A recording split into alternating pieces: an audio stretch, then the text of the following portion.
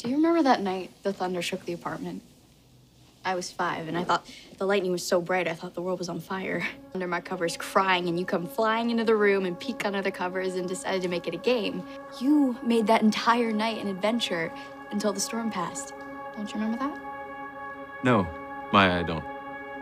That's because it never happened. The storm happened, but you didn't. Take it easy. Please, just come down and talk to me. Why? Why should I? You're lame, okay? You're just some lame suburban dad. Why does that make you so mad? Because if you were gonna be some lame suburban dad, why couldn't you have been that for me? You ain't got to do nothing, Uncle Phil. Hey, you know, ain't like I'm still 5 years old, you know? Ain't like I'm gonna be sitting up every night asking my mom, when's Daddy coming home, you know? Who needs him? Hey, he wasn't there to teach me how to shoot my first basket, but I learned, didn't I? Hey, I got pretty damn good at it too, didn't I, Uncle Phil? Got through my first date without him, right? I learned how to drive, I learned how to shave, I learned how to fight without him. I had 14 great birthdays without him. He never even sent me a damn card. The hell with him! I ain't need him then and I don't need him now. Will. Nah, you know what, Uncle Phil? I'm gonna get through college without him. I'm gonna get a great job without him. I'm gonna marry me a beautiful honey, and I'm gonna have me a whole bunch of kids. I'm gonna be a better father than he ever was. And I sure as hell don't need him for that, because ain't a damn thing he could ever teach me about how to love my kids. How come he don't want me, man?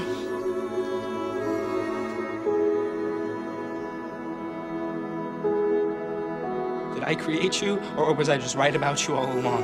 Were you really my friend, or were you just pretending so it would hurt me more? Jeremy, just listen to yourself. You sound crazy. Exactly. No one will believe me now, because I'm the boy who cried wolf. Do you know how bad it sucks? The one person who knows my most personal, intimate secret about me is the same person who betrayed me. I got revenge on the Thompsons. When we shared that moment, it meant something to me. Guess it didn't to you. So, I hope this was all worth it, because now you have to live with yourself.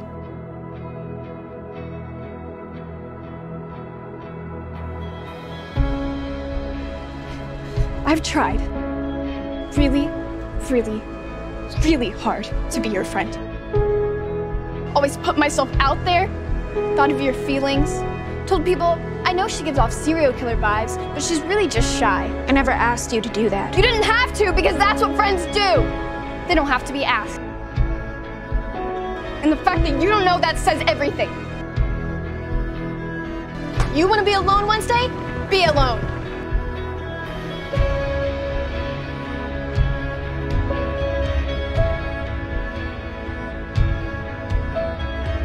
Jeanette! Ted, listen to me. You're being crazy. I'm being crazy? Yes. How long have you been hung up on Robin? 8 years? And you're still killing yourself to fetch dumb little trinkets for her. That's crazy.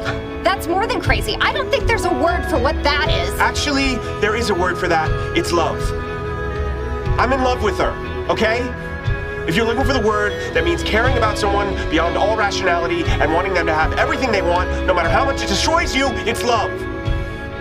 And when you love someone, you don't stop, ever. Even when people roll their eyes or call you crazy, even then, especially then, you don't give up. Because if I could give up, if I could just, take the whole world's advice and move on and find someone else, that wouldn't be love. That would be some other disposable thing that is not worth fighting for. Do you love me?